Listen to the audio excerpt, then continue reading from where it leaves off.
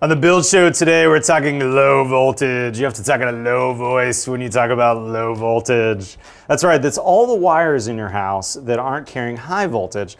Now, this is kind of an interesting conversation because many of you commented on my high voltage, my wiring video, Matt, why are you using such thick gauge wiring, my 12-2 wiring, when I've got so many LED lights in my house? And you know, honestly, that's a pretty good criticism. I did have to kind of think twice about that. So we're going to get into that a little bit. We're also going to get into the sound system that I'm doing, what kind of wire, the panel box, and I actually have a really cool product that you've probably never seen before called Voltek. Today's video, the low voltage wiring at my house. Let's get going.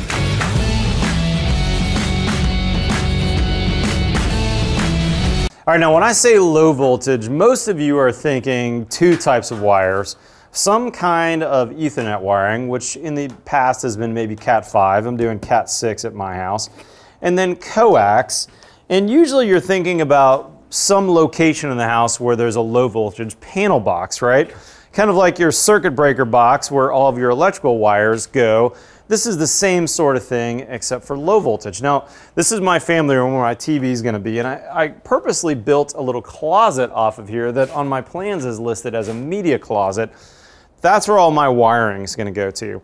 Now, I did a little bit of a Frankenstein on this, meaning I had someone pull all these wires from me just on a kind of an hourly basis, but I provided all the wire.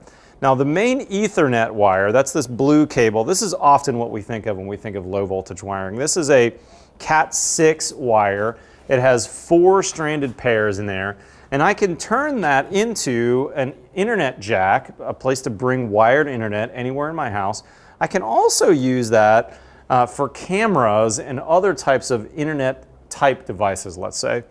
Now you're also going to notice I have a little bit of this black wire here. Now this is Coax.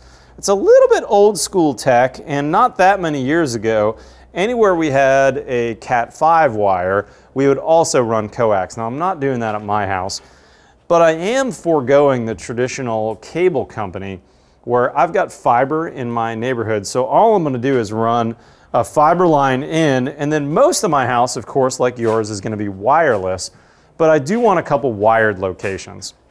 So let's talk about that and where that's going to be. So in my house, most of my entertainment consumption these days is internet-based. YouTube TV, Netflix, Amazon Prime. And I really only have one TV location in my current house, and that's what I'm doing here. I have a TV location right here, and I found a really cool TV, no affiliation with these guys, but Samsung makes a really cool TV called the Frame TV that sits really flush to the wall. And I just realized this, so I don't have it in yet, but that TV requires a separate cable to go from the TV location all the way back to where your media center is going to be. And you have to get that actually from Samsung. So I need to order that. It'll be a 30-meter cable, and that's going to have all my HDMI locations back there. That'll also have power to the TV. And one cool thing about that TV is when it's off, it looks like a picture on the wall. And in fact, it'll run on low power, and you can get a subscription to their service. So I'm going to show Monet's or you know, some other famous painter on the wall there, and it won't look like a traditional TV location. So I'm pretty excited about that. Now, in the rest of the house, I'm running specific locations where I might have a computer plugged in. Like underneath my stairs here, I'll have a desktop. And so I'm running a Cat 6 wire in a home run fashion, meaning from the panel box to here. And this could be if I have a desktop machine plugged in there all the time. Now for all the Ethernet, for internet, for routing, all that kind of thing, I found a really cool system. A really good friend of mine named John helped me kind of specify everything. And he got me turned on to Unify or Ubiquity networks. And I'm going to be using their Dream machine in the house. So I'm going to do a cabinet that will mount on the wall right where my low voltage panel is that will have different units. I'm actually using a 19 unit sized panel. So I'll basically have 19 unit slots in there where all my Ubiquity networks cameras will go to, my router, all those things, as well as, stay tuned for a future video, I'll show you this in the future, but I'm going to have uninterruptible power supply and a couple other cool things. So we'll show you that when I finalize. But that's also the place in the house where I've run all of my speakers back to. Now I've got a few of them wired now in the ceiling and on the outside of the house, but I've decided to use Sonos in my house. I mentioned this earlier in a video. I've got some Sonos in my office, I have a pair of their speakers in my house, and I've had really good success. It's just a really easy tech. I also like that I can pretty much do it myself. Now they also make an architectural line of speakers, so I'm going to be using some built-in speakers from them, as well as some products like the Arc, which is a really cool sound bar that has some special qualities. So stay tuned for a video on that. I'll show you some more specifics on that. But between the Sonos system and the Ubiquiti, which is going to run on my cameras and my low voltage, I've got a pretty well-priced system, and I feel confident enough. I'm certainly not a tech guy. I'm not in the IT business, but I feel like with just a little bit of help, I can terminate all that and I can hook all that up in my house. Now, one other cool thing that I've got, Kohler, you may have seen my previous video about some of the Kohler equipment that I've got in my house. They came out with a really cool speaker tile. So in my master shower, right near my shower head, basically right at ear level, I've got two Kohler tile speakers that will bring sound right in there. And my Kohler DTV Plus digital controller screen in the shower can control all that so that I can change podcasts, I can change music, whatever I want, if I'm gonna sit in the shower and get a steam for 20 minutes, that sort of thing. Now, before we move on from low voltage, I wanna meet you back in the kitchen. I'm gonna show you a really cool product that you've probably not seen before. All right, I said earlier when I published my high voltage, my electrical video, I wired my whole house in 12-2 so that I could do 20 amp circuits. But you know, several of you commented, which really made me think, when I'm doing LED lighting, why do I need that fat 12-2 piece of copper in there? And it's interesting, you know, right after that, I found a company based here out of Austin called Voltek, and they make a product that's a little different than this, but I've done these a lot in the past. This is I think Leviton makes this. There's probably some other manufacturers. This is a regular 110 outlet that also has some version of USB. This happens to be USB-C at my house. Currently, I have several of these with USB-As, and these are great for charging your GoPro and your phone, that sort of thing. But anywhere else you don't have one of these, you're going to use a small brick for your phone. Now, when it comes time to plug in your laptop, though, you typically need one of these big bricks. If you were to plug your laptop into this, there wouldn't be enough juice to plug it in. That's why you got it. Even with this, you still need to use your big brick. Now, check this out. This company based out of Austin has a solution that I thought was really cool. This is called Voltek, and this is a low voltage wired and powered USB outlet. They currently make them in a dual USB where you've got a USB-A and a USB-C. And everywhere you have one of these, believe it or not, you have enough juice, not just to charge your phone, which certainly you could, but you even have enough juice if you plug your laptop in here to eliminate the brick, because this has enough power to supply it to your laptop. Now here's how the system works. They make this unit here, which is the power conversion. This is this demo model right here is just plugged into an outlet, so it's getting 110 power. It's then converting that into DC, direct current. And then in the back of this, you're gonna see that it's got a bunch of these plugs. This one is this one has the capacity to do 12 of these outlets. Now we actually plug this one in to show you, check this out, that now with just a USB-C to USB-C, my MacBook Pro, this is actually Alex's on my team that he does a lot of editing on, and this is the big one. Look, it's charging this laptop straight off here. So now I could put these on my desktop, I can put these on the side of my master bed. All those places I wouldn't need a brick. I can plug in enough juice to even power a laptop with either a USB-C or a USB-A outlet. I thought that was kind of a cool system. The other cool thing is this is rack mounted, so this will fit in my low voltage rack, and I can have my UPS, my power supply, battery backup attached to this, so that I could potentially run a couple hours, or even if I had a really big one, maybe even longer, maybe even into days if I had a really big battery attached to this. I think that brings a measure of resilience, which is kind of cool. But I also honestly just like the convenience of these. So this 12 unit model, I'm putting an outlet here in my kitchen. I'm putting 2 of them at my wife's desk. I'm doing 2 at my kid's desk. I'm doing 3 or 4 at my desk, and I'm putting 2 on either side of my bedroom table. And those outlets I'm gonna put a little higher so that I could just pull my vanity back, not my vanity, my side table rather, and plug in my phone or my laptop on the side of the bed. Kind of a cool system. This whole thing you could wire yourself with all the parts. We're talking about $1,000 or so for all this. And the cool thing is this wire is a thin gauge wire. This is a low voltage wire, pretty inexpensive. You know, this is probably pennies per foot compared to that copper wire that I used for my high voltage, which is very expensive.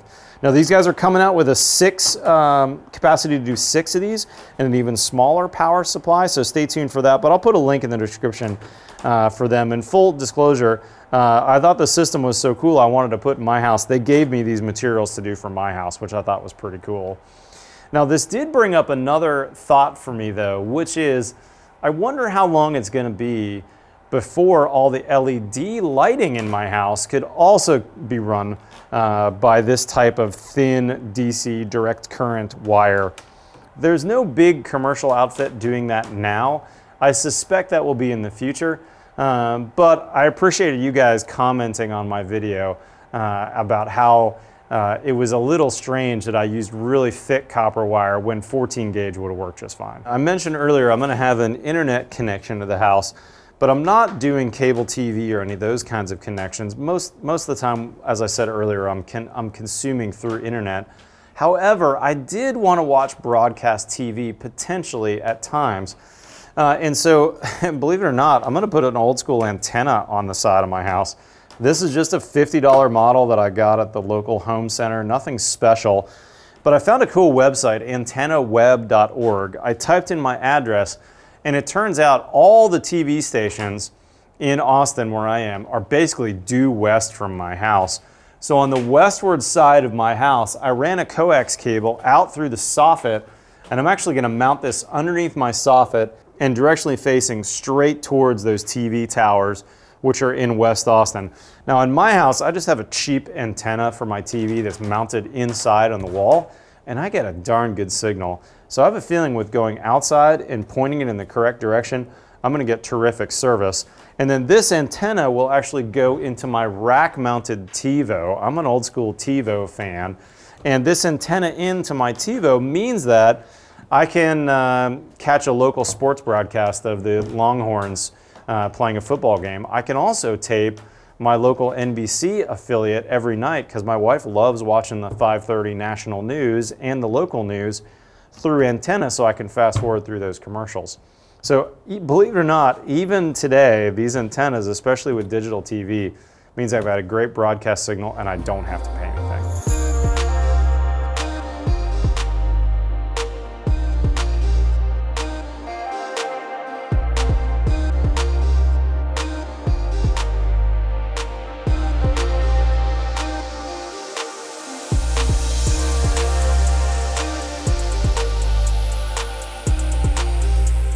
Hey guys, it's been a week or so on the low volt, and I had a couple of other epiphanies that I wanted to show you.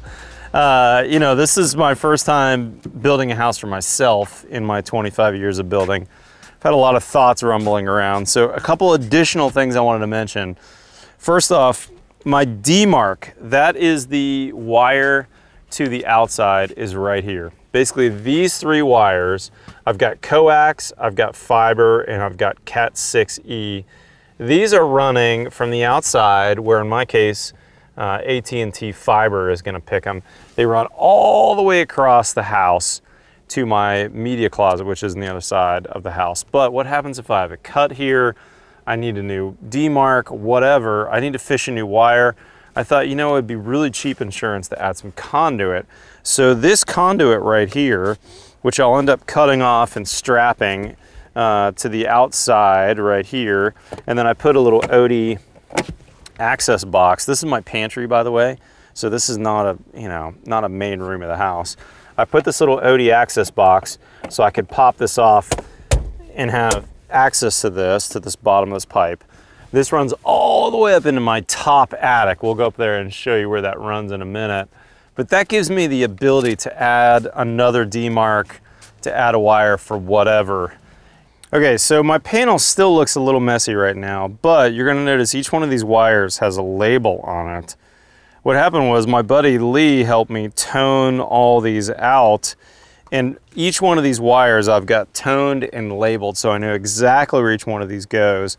And then I'm gonna bundle these up, and once we get a little closer, I'll show you how we're gonna actually cut these off, get all the keystones in, all that good stuff.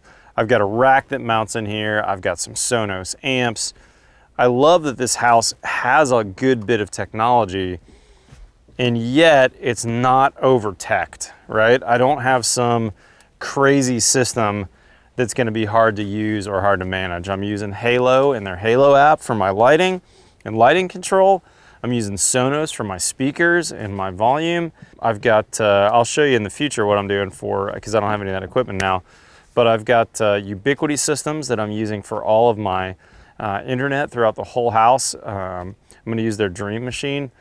But basically, that's the stuff I wanted to show you. I will mention one last thing. You saw 4 speaker wires that look like 16 2 wires back there. And you're gonna notice I've got 4 windows in my master that all have a wire to them. I'm gonna do motorized blinds in my master bedroom, just on a switch, not on an app. All right guys, final thoughts and let me wrap this up. You know, I was trying to be really thoughtful about my low voltage on the house so that I would meet my family's needs when I moved in, but also knowing that, gosh, I've already got teenagers that are gonna be out of the house in a short period of time, that I'll be able to meet those future needs of an age-in-place kind of house. But one final thought, you know, when it comes to technology, we need to be really cautious that we don't do things that are hard to undo later. You know, for instance, I'm in my master here, and it wasn't that many years ago that I had a client that said, Matt, you know, I really love running my sound in my house off an iPod. And so I want you to put iPod docks built into the wall. And so we built one into the sheetrock in his master. We built one into a stone wall in his kind of patio space and several other places in the house. And literally he moved in, and 6 months later, Apple went from that wide, you know, I forget what they call that, that 12-pin connection, something like that, that real wide connection to the lightning connection. And it was immediate like, oh shoot, you know, I've got a brick in my wall now. So that was something I really wanted to avoid. And honestly, that's one of the things that really drove me to doing a solution, number one, that I could do a lot of the work myself, or if I hire someone, great, but it's understandable. And so that's what I liked about the Ubiquity Networks system. I think I can install most of that myself. I really like that about Sonos, and that really pushed me to do that because it's pretty affordable. I could grow the system as I had more money, but it's also super intuitive, super easy. I think we're always going to be able to run things off our phone, whether it's Bluetooth or Wi-Fi or one of those technologies. But I really did want to put wires in enough locations, especially as inexpensive as it was. I used 2 boxes of Cat 6 wire. I bought way too much coax because I only ran it in 3 places. And that's really the only low voltage costs I had besides a inexpensive OnQ panel. Anyways, I'll put a link in the description for some of the parts and materials I used. And if you'd like me to get into more depth on the install for what I did with the Sonos system or hooking up the Ubiquity networks, the Wi-Fi access points, the camera system, let me know. I'm curious if that's something that I should get into. I don't often get into technology which changes. I try to be as timeless as possible in my builds, especially when it comes to structure, insulation, air sealing. We've only got one good chance to do that. But I think that there is a case against not putting wiring in and saying, oh, everything's wireless, because that's not entirely true. And a lot of the wireless systems tend to be not super reliable. They work sometimes, they don't always work. So knowing that I've got a cable in the wall, which is really the best technology we have today, and you know, Cat 5 we used for years, now we're on Cat 6. There is another cable beyond that. I didn't think it was worth going up to that. Anyways, guys, I really appreciate your time. I'll put a link to some of the parts and materials. Big thanks to Voltek for donating this system for my house. I was really excited about that. I'll show you more of this on the final, but if you're not currently a subscriber, guys, hit that subscribe button. We've got new content every Tuesday and every Friday. Follow me on Twitter or Instagram, otherwise we'll see you next time on The Build Show.